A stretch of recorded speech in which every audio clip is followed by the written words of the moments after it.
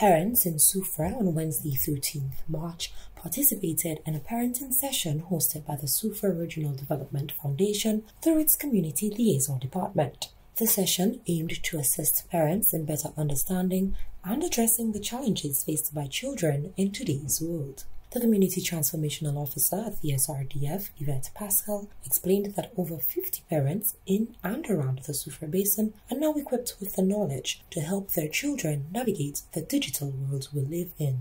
The primary objective of this session is to empower the parents, educate them, and create a safer online environment for the children. It is important that we have this program in Soufriere, and not only in Soufriere but across the island, because too often we have our young children online doing whatever they want and not what we want. So I think if we educate our parents, they will create a more online friendly atmosphere for the children. Facilitator Dr. Venus Cherry lauded the Srdf for such an initiative.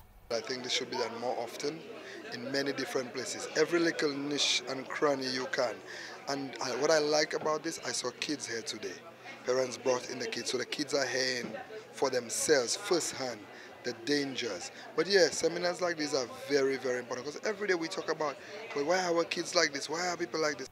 Dr. Cherry further stated that it is important for parents to have a vested interest in everything their children do to ensure their safety. You need to understand, as a parent, how much control you have, how you can connect your two devices and control and lock your children out of the internet at times. And so I think it's important that people understand that they have the power, and it doesn't matter if you're from Soufriere, if you went to high school, everyone has a cell phone right now, a smartphone, and can operate it. So they need to understand that as good as it is, and we feel like it's part of our everyday life, it's like having a knife in the kitchen.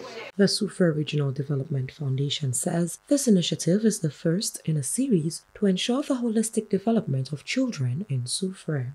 From the Soufriere Regional Development Foundation, I am Genevieve Gonzague.